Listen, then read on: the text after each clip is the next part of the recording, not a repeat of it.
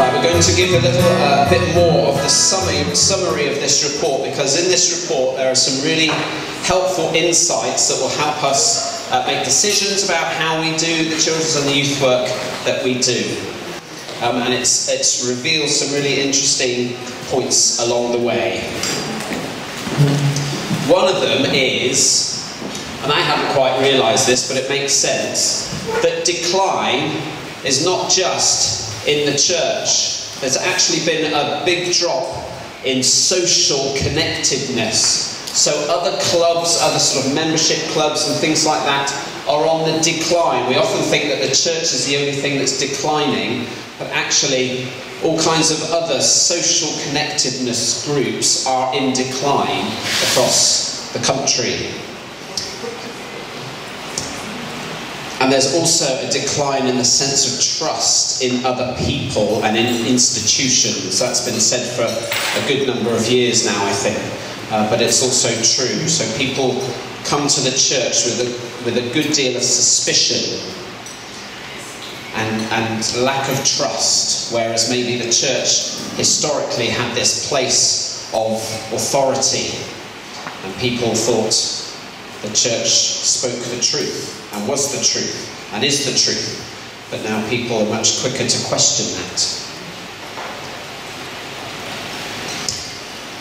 There is a faith difference, obviously, that we can offer. Young adults who state that Christianity is important to them show higher levels of participation in belonging to a club or a group than those who do not. Which again I thought was quite interesting. So people who are Christians will engage in other things more as well. So I don't know if that's true of you, that as a Christian you actually have other interests and engagements, whereas maybe people who aren't so connected to faith don't have so many other connections either. And it'll be true of our young people and children as well. You see a lot of our young people withdraw into themselves and have very little contact with anything apart from through an internet or a game, social media. But if we do have children and young people in our churches, they are the ones who are more likely to be connected to other interest groups and social groups as well, which is a good thing. So the real problem, young people are not necessarily losing their faith in Jesus, but they are losing their faith in the church. Where else do they go? This is possibly one of the saddest results of this survey, of this research, that it's actually the church that is letting people down. It's the church that is the barrier to young people finding Jesus and growing in faith. And that's a heartbreaker right there. Are we the ones who are actually stopping children and young people growing in their faith because we represent the church that doesn't connect with them? I hope that's not true for any of us, but some of our churches do a really good job at saying to children and young people, you don't belong. And so they don't necessarily lose faith in Jesus, but they lose faith in church, which then in turn leads them away because they don't have then a faith community to grow. So that's a real kick in the gut, that one. So how can we do something? What can we do? So again, the report suggests that these really fundamental things, and some of these were on your lists as well at the beginning of our evening, these are fundamentals to get right. If we're going to be a church that welcomes, loves, includes, values children and young people, then these are 5 absolutely non-negotiables. And you might think, well, I wonder how we would score as a church if we were going to mark ourselves out of 10 against these 5 things. Listen more. Are we a listening church? Are we a listening group of leaders? Do we listen to children and young people? Or do we simply teach and give out instructions and learning? Do we listen? Are we actually quite friendly, or are we distant? do we actually want to walk with our children and our young people, or do we just want to tell them how to live? Are we friendly? Are we non-judgmental? A crucial one in the research, especially for young people, as you can imagine. Young people are exploring their own identity, often through puberty, wondering who I am, wondering what will happen if I say this or say that. That's why teenage years are always so difficult in the family, because young people are trying things out, pushing the boundaries, exploring who they want to be.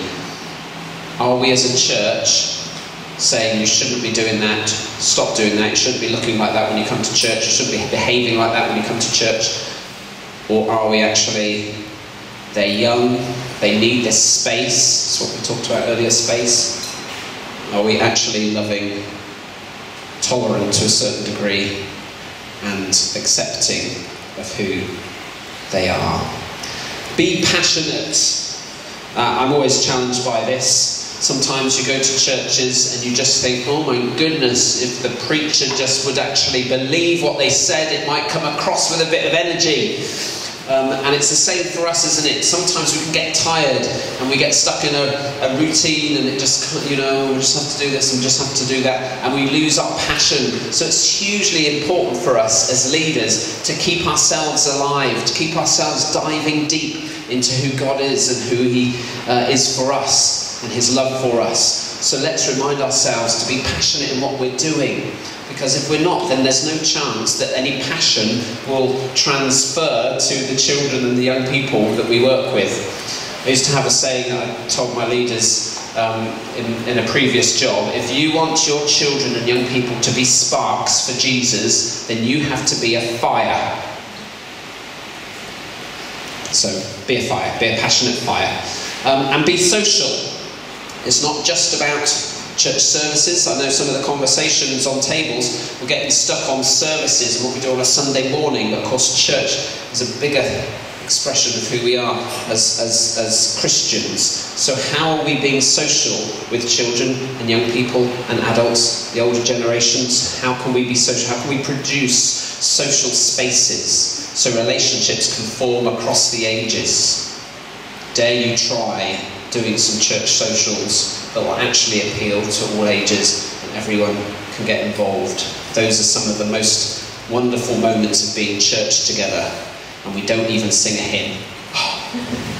So can we be social? All right, so those 5 things, the research suggests, work on these things, and you'll see, hopefully, more children and young people taking root in your church if these 5 things are important to you. Any suggestions? I was going to have table time now, but I don't think we've got time to have a big chat. But any suggestions that you just want to shout out about how any of those 5 could happen at your place? What kind of ideas, what kind of things might need to change or that you could do? Any thoughts? I can tell you something we're doing at our church. Go on, yes, Karen. I think it's October, November time. We've got a film night. We're in Frozen, sing along Frozen. We've got Hannah's book 2 characters to come. So it should be very, very good. So a film night that everyone is invited to. So is this under the social heading? Yeah. But it could be also friendly. It doesn't be friendly. You could be very passionate about let it go. So yes, great. So church socials, actually plan your socials with children in mind. Is it so late that most of them won't be able to come because they'll be in bed? You know, what can you do at a time which is accessible to people of all ages? Good one. Any other suggestions?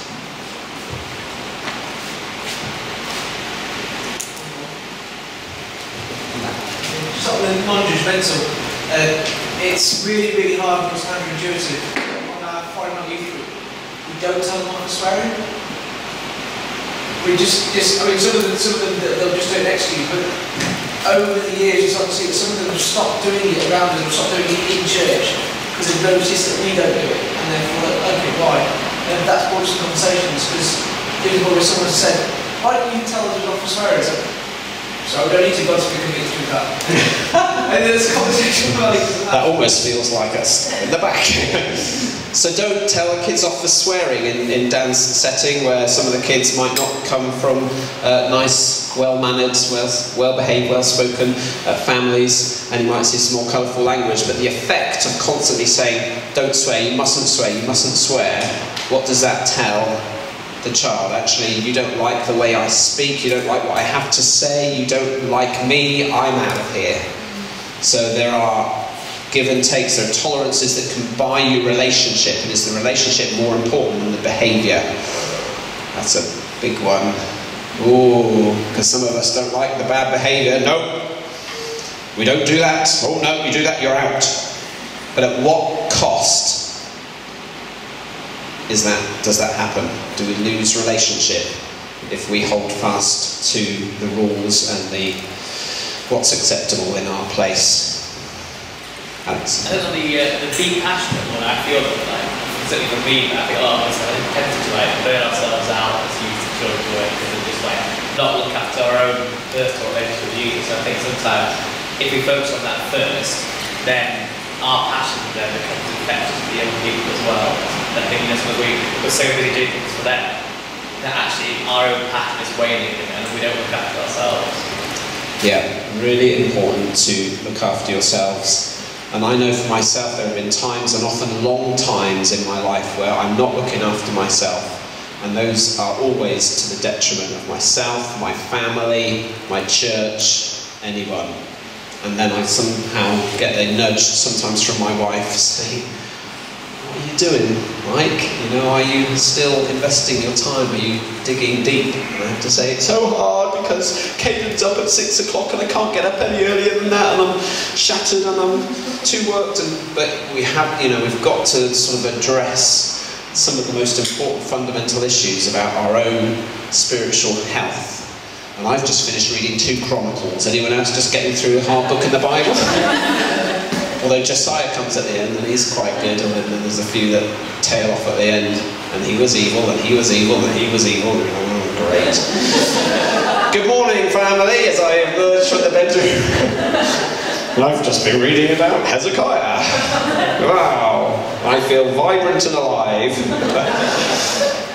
No, I'm on to Ezra next.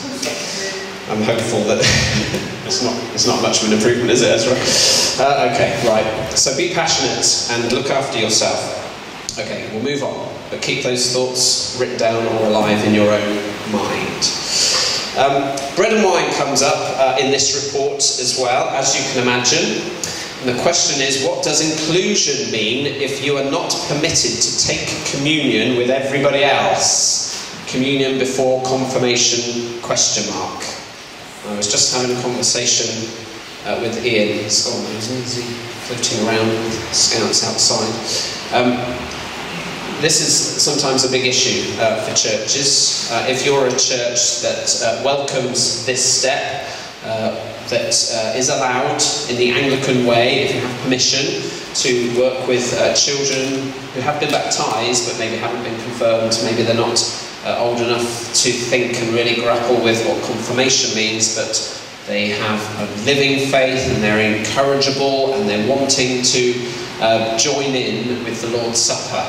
And that's something that our churches can do. And again, if you want to talk to me about that at some point, if your church is struggling or grappling with that, we can talk about it. But it's a really important thing. We've just moved churches recently from a church that would give chocolate buttons to children, which of course is not allowed by any archdeacon's permission. However, chocolate buttons were given out to the children who didn't take communion, and we've started to go to a church where chocolate buttons aren't part of the normal. And so my 3-year-old, nearly 4-year-old, is struggling with this a lot, because he is used to having a chocolate treat. So now when we go up to the communion rail, we have to take a little snack with us in our back pocket. But he doesn't want that. He wants what's on the little silver plate holding above his head, and it's his mission in life to knock them flying out of the vicar's hand, I'm sure, at some point.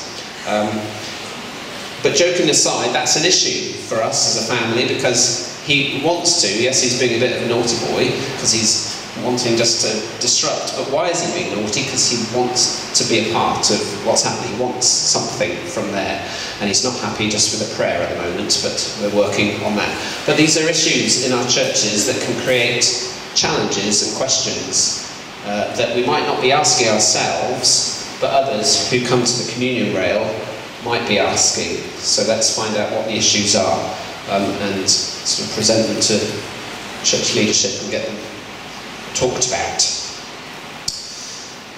How can we nurture meaningful relationships between all church members? I feel we've touched on this a little bit, haven't we? It's not necessarily just an all-age service. We're not going to start going through a whole all-age service session right now.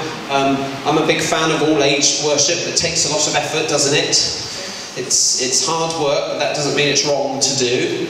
It just means that maybe it doesn't happen every week, but as much as we can celebrate together and involve all ages together, that's definitely a good thing. But it doesn't just have to be a Sunday morning conversation, as we've just said. Where are the socials and where are the other parts of our church life where all ages can actually mix and chat and mingle together? Important things, generational, intergenerational. Here's a question. What does your PCC say about your church? Not what do they say verbally, but who makes up your PCC? Try and picture some of them in your mind. What age? What gender? What kind of sphere of life are they in? And do they reflect the church that you want to see on a Sunday morning? That's a loaded question, isn't it? Because I want you to say, well, it doesn't. But it might do in some of your churches. But there's a challenge there that sometimes our PCCs are full of people who won't let go of those roles, and they've been in the PCC for years and years and years, and they don't want to let go. But the cost of that is that there's maybe less younger representation coming in to church leadership and church discussions. Lots of churches find it really helpful to invite some younger people, some sort of 16, 17-year-olds, as visitors, co-opted into PCC, if you like. They can't vote because they're not old enough, but they can be part of conversations, and that again might tip the balance a little bit in a PCC meeting. It's amazing what the presence, even just the presence of a young person can do to a PCC meeting, because it stops people being nasty to each other, which sometimes we're good at in PCC meetings, because it's almost like, oh, shouldn't get into an argument, because one of the young people are here, and I know her mother.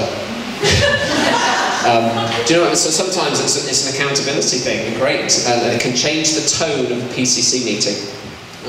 But if it's right to, challenge the makeup of your PCC and say, look, everyone on our PCC is over this particular age, and if we're wanting to welcome and encourage younger families and younger people, how can we show that in our church leadership? How can we represent who we want to see coming to our church in our church leadership?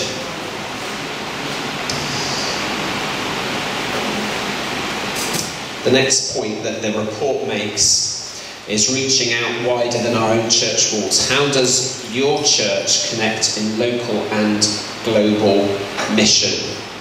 And you might think, what's that got to do with young people and children? It's got everything to do with young people and children.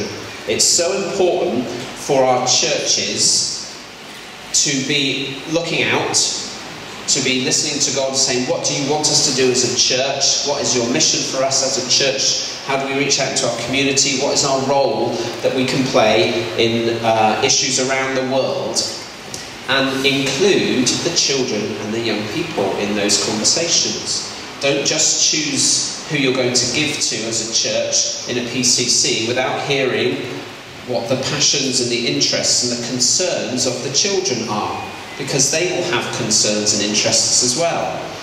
As a family, one of the things we try and do in our own home is have a little family gift day once a month, where we have £15 that we say, right, we're going to give, but it'll be to whoever the children want to give it to. So we might, as parents, present, we've had a few things through the post this week, this is happening in this part of the country, or at church they talked about this, or is there something at school that you've heard about, or other things, and they take it in turns each month. to decide where our bit of family giving goes. So they're in charge of it.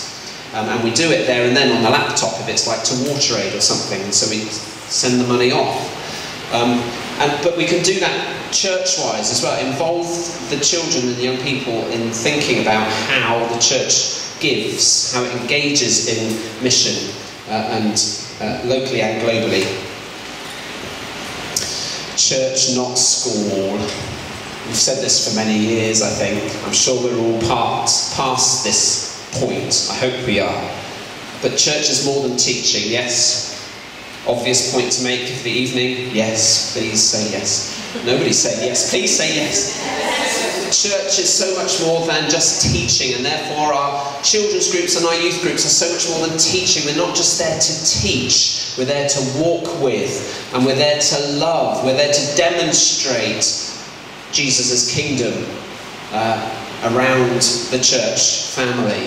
It's so much more than teaching.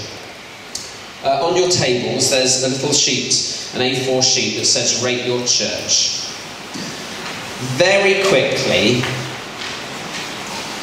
if you are prepared to be brave, go down this list of words and put a cross on the line where you think your church rates. So for instance, the top one says relationships on one side and teaching on the other side. Does your church value relationships more than teaching? If so, you'd put your cross towards the word relationships. If you think you're more about teaching than relationships, then maybe you'd put your cross further down the line. We're not going to hand these in. We're not going to take them back to your churches and say, oh, look what Margaret says. She doesn't think we're very good on relationships. It's just for you to have a think. Go through those. Some of those you might think, well, I don't know, right in the middle. They're not really opposites. They might not be opposites. But just give yourself a chance to go down that list and put a cross where you think your church values one thing over the other. My thought behind those words, and they were just kind of off the top of my head, I thought, well, let's just throw some things down there that will get us to think. You might think, well, actually, that's raised some interesting thoughts for me, and it would be a good thing for the PCC to actually start making some sort of assessments about where, as a church, you think you stand. You might find that people have different opinions. You might think, well, actually, there's a certain percentage of your PCC who would say, actually, the church is about teaching, and if we're not teaching, then we're not a church. Which, of course, may or may not be true. But at what cost to relationships is that? So have a little think about that. Take that back into your teams if it's a helpful thing to use. Challenge your PCCs, challenge your church leaderships with your own assessment of your church if you want to. There's a couple more points I want to raise, and then we're going to have another little chat around tables.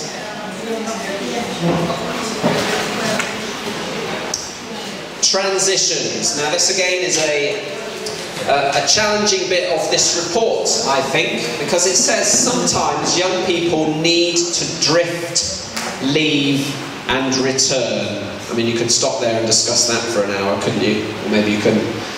I think I could. Because theologically I kind of have a problem with that, but actually, realistically, young people, a lot of young people, do seem to need to have a drifting time. You might say that's the challenging, questioning time of development, where they think, actually, I'm not sure I believe anymore. I'm going to stand over here because I don't know if I believe what you believe over there. I have lots of questions. I have big questions in my head. Not sure about that. I don't want to call myself a Christian for a bit, if that's all right, because I'm just exploring who I am and what I am. And you might think, oh, yikes, we've lost them. We've lost them. They've gone. How much do we think about in our churches about how they might return if they want to? Or if they've come over here, are we almost over here folding our arms and saying, well, you went, you decided to go, and we turn our back, and it becomes impossible for the young person maybe at the point when they want to have more conversation and dialogue over there. They think, oh, well, I've left now. I can't go back there now, or else that's a bit embarrassing, because then I have to kind of admit that I wanted to be back over there. How hard do we make it for young people to return if they want to? So have a think about how you can make a change. Chris? The Amish people actually recognise that. They have something they call the runaround years, that they recognise that the young people will need to do this. Sorry. I was just saying that I've heard that the Amish people, who are very devout and have quite strict upbringing of their children, nevertheless recognise that they need this space as adolescents. And there is something that's called the runaround years.